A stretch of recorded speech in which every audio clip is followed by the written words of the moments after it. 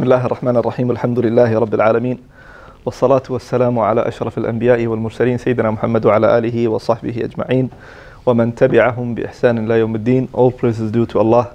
We seek His help, we seek His forgiveness, and we send salutation upon Prophet Muhammad sallallahu alayhi wasallam and all those who follow his footsteps till the day of judgment. First of all, Jazakumullah khair, brothers, for attending to your own Diwaniyah, Friday Diwaniyah, and Alhamdulillah, from a couple of weeks we are going through the series of the Shaikh Abbas Al-Batawi, the one who's mashallah doing the voluntary work in Jeddah cemetery, the biggest cemetery in Jeddah, and he is narrating his stories from his experience of 30 years that he is going through the ghusl amwat, the giving ghusl to the dead people, and he is going through the different cases and different scenarios. So one of the stories that he narrated, and of course everything that he's saying, obviously there is no doubt in it, he himself witnessed and he saw in his life all these things. And what I'm mentioning to you, things that inshallah ta'ala we take ibrah from it, and things that sometimes really kind of difficult to believe, but this is the fact. If you remember one of the stories that we spoke about, that the dead body refuses to go to the grave, and how it's possible. And subhanallah, the Shaykh mentioned the long story, and we spoke about it. So today's or tonight's story also is about the dead body that moves, the dead body that moves, and how it's possible now, and how we can understand this. Shaykh Abbas received a call from Mughassila, from a female, the one who gives the ghusl to the woman, and she is kind of in a situation that is really difficult for Shaykh to understand. She's kind of talking quickly, breathing heavily, and she says, Shaykh, I'm not going to give ghusl. I'm not going to give ghusl to someone who's alive. So the Shaykh says, calm down. What's wrong? Calm down. I'm not going to give ghusl. That's it. Because Shaykh Abbas, he is the manager of the entire cemetery. So this lady is calling and she says, I cannot do this job. What happened? She said, no, I cannot give ghusl to someone who's alive. So she said, what happened? Tell me. Take it easy and tell me what happened. So she said, first of all, I want you to call the doctor from the Red Crescent, Hilal al-Ahmar. I want the doctor to come here and to check the body. She said, yeah, but this is a big responsibility. Like, when we call them and the doctor comes and nothing is there, they make a big deal out of it. They make an issue. She said, well, you have to call him. You have to call the doctor because the body is moving. So the Shaykh says, how the body is moving? You tell me. So she starts telling that when the body comes, normally they bring it on the moving bed, that with the wheels, right? I don't know what they call it, the stretchers. So Jazakallah khair. So they are bringing the body, and then how they give the ghusl, they carry the body to the tub, right, to the place where. And how they carry the body, the Shaykh is explaining that normally it's like, even maybe you saw that, how they move a patient from one bed to another bed. So they will put a piece of coffin under the head and another piece of the coffin under the waist or under the back, and then another piece of coffin at the leg, and they will carry it and they will put it. So while they are doing this, and they just want to carry this body, literally the body, while it's laying down on the stretchers, literally the body holds the stretchers. At that moment, the woman couldn't believe, the Mughassila, the female lady who's giving the ghusl, what just happened. So she just backed out, and the family members start crying. There was like a daughter, there was some niece and nephews, and niece and the other woman. They start crying. So she couldn't believe that this happened. Imagine, dead body, while you're just about to carry the body to the maghsala, to the tub, The body holds the scratches from the both sides. So she backed out. She said, something is wrong. Then after crying and after this first shock that they got, the lady said, let me try it once again. And the lady is saying, the body of this lady, it's very light and skinny. And 6 of us, we were unable to hold and carry her. They did the same thing again. They want to carry the body. And again, the second time, the body holds the scratcher. At this time, she said, Wallahi, I swear by Allah, I'm not gonna take care or do ghusl for someone who's alive. So she went to the corner and she started, crying, and she says, no, I'm not gonna do it. Until they called the sheikh, or she called the sheikh. So the sheikh says, okay, in this case, I will call the Red Crescent and the doctor will come. After some time, the doctor came, female doctor, and she went and she saw the body and she saw the papers. She said the body is exactly dead and at the same time, at the same date, and exactly the same. She says, no, I'm not going to give ghusl. You say the body is dead, the person is not moving, but I saw literally, and these people saw that this body is moving. And the sheikh from the other side on the phone, the sheikh, khalas, no problem, go ahead. She said, I'm not going to give ghusl. To this body, I'm not going to give ghusl. So the sheikh said, okay, you know what? Go tell the girls and tell the knees to do the ghusl while you're sitting there. Just give them the instructions what to do. So while she is there talking to the sheikh, another lady came and from the family member, she came and sat next to this mughassila, this lady. And she's trying to just tell him, just calm down, calm down. So the lady started asking that, what's wrong with this lady? Like, what's her story? Who's her friend? What she used to do? And this is normally, Shaikh Abbas and his team normally, when they see these kind of incidents, they want to know what this man or what this woman used to do. So they will get the ibrah, they will get the lesson. So this lady, who's the family member of that dead body, she said, it's not your business.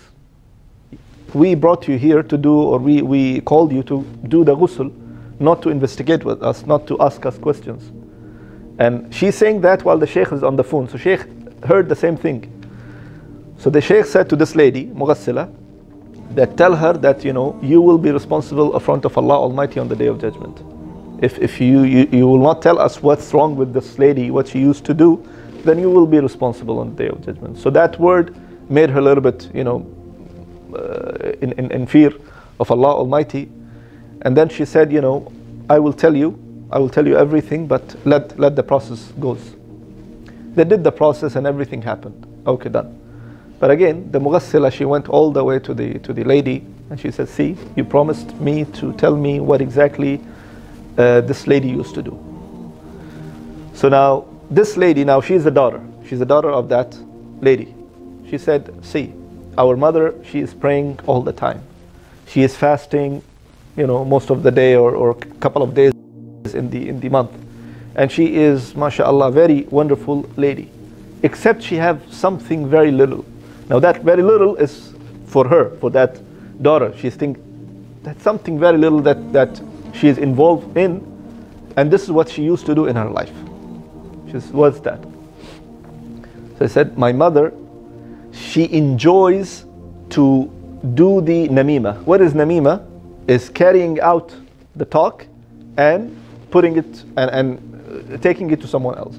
So she hears something from, let's say, Asma against Sarah. So she will hear everything from Asma. She goes and she tells Sarah that Asma said this to you. And when Asma says, oh really, and she is this and she is that, she will carry everything from Asma and she is from Sarah, and she will take it to the Asma, for example. So this is called namima. We have two things in Islam. We have ghiba, backbiting. Namima is carrying out things.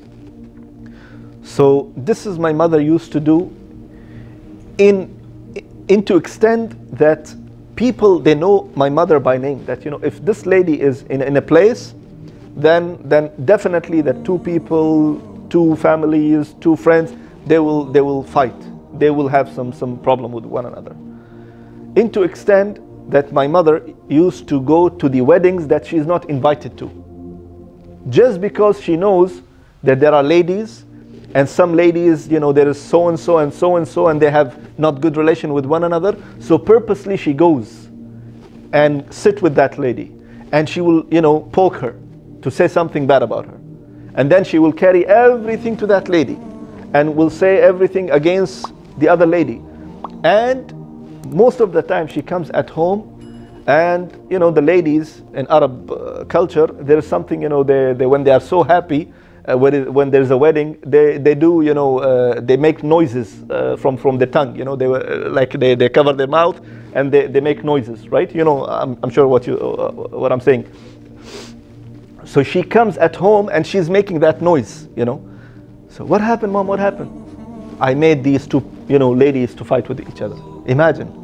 That was the happiness, that was the enjoyment of that lady. When she comes home, she is making that noise and that sound that I made these two people fight with one another. Not into that extent. Furthermore, she reached to the level that she is making two brothers from the same mother and father fighting with one another. Two sisters from the same mother and father fighting with one another. She goes to one sister, that how come your father bought for you a dress that is cost, let's say, $200, but the other, you know, sister of yours, your father bought for her for $1,000, for example. So she's, you know, charging both of them against each other, so they will hate each other, they will hate the father, and she do the same. She goes to the brothers, that how come, you know, your family member or your father bought for you a Toyota, and the other brother is, you know, having a Lexus, for example. So she went to the extent that she is destroying the houses. When she heard this, the lady, Mughassila, the one who gave the ghusl, she informed the Shaykh. To the Shaykh says, like, you know, why don't you tell the family members, the daughters, that let her fear Allah Almighty while she was living. Like, let her fear Allah, you know, tell her about ghiba, namima, and all these things, and the level of you know, sin that you will get. So the daughter says, Wallahi, we called mashayikh at home. We called mashayikh on the phone and put on the speaker. We got cassettes, we got CDs. Into the extent that one day our mother told us, when we were telling her that, you know, mother, you have to stop this, you have to stop this. What happened? That the family member all decided that we leave this house and we go to another area, because our name, our reputation in the entire area is now nothing, is like crap, completely because of our mother. And almost everyone in the neighborhood, they are fighting with one another because of our mother. So you know what, the best solution is to change our house. So when they decided and they went to the mother and says, let's remove, let's just go and move to some other place. She says, why? She said, you know, why are you saying why? You know why? Because no one loves us, no one wants to talk to us. Our reputation is, you know, nothing. So she said, see, you don't have to advise me. Now this is the mother saying, the one who died. She said, you don't have to advise me. It is between me and Allah, and I will deal with Allah. Imagine, not the other way around, not that Allah will deal with me. I will deal with Allah. You don't have to tell me what to do and what not to do. So subhanAllah, she reached into that extent that says, you don't have to talk to me, and you don't have to tell me I'm your mother, and something that I'm doing is between me and Allah. I will deal with Allah. As she is saying, you know, I will deal with my brother, or I will deal with my sister, you know, I will deal with Allah Almighty. And when she died, this is exactly what happened with her. That subhanAllah, twice happened, or maybe more than that, that the body, these people, you know, 6 women, they want to carry the body of a thin lady, and they couldn't hold it, and twice the body hold the stretcher that, you know, they want, or the body doesn't want to come to the place of the maghsala, because you know what's coming, you know, next. And subhanAllah, this is end of the story. And then I was pondering upon the ahadith of Prophet Muhammad sallallahu alaihi wasallam that he told us, you know, in different places about, especially namam. You know, that's the worst. You know, we know the ghiba is, the Prophet sallallahu alaihi wasallam, you know, described to us, dhikru akhaka bima yakrah, that, you know, you mention about your brother who's not, you know, in the place, in the gathering, and I tell something about him that he does not like. So maybe I'll call someone, you know, that, yeah, fat little guy, this and that, and maybe he is fat, you know, so I'm not lying. But when I say that fat guy, that this, that, he does not like to hear that word, that people to call him. This is what ghiba is. And the punishment of ghiba is altogether, it's something else. So the punishment of namima, the Prophet ﷺ said in a hadith, and it's narrated in Ahmad and Muslim and a couple of hadith, which is authentic hadith, that the Prophet ﷺ was walking and he stopped at the two qabr, at the two graves. And he looked at the companion and he said, these two people of this qabr, they've been going through tournament. They are going through the punishment. And for them, it was not a big deal. As this sister said, she was not doing something big. She is a good woman. She was a good mother. She used to pray, etc., etc. But she was involved in namima. For her, it was something small. Similarly, the Prophet ﷺ said, وَمَا يُعَذِّبَانِ بِكَبِيرٍ, means like these people, they used to think it's not a big deal. The one person, he never used to clean himself after urinating. And the other person, كان يمشي بين الناس بالنميمة.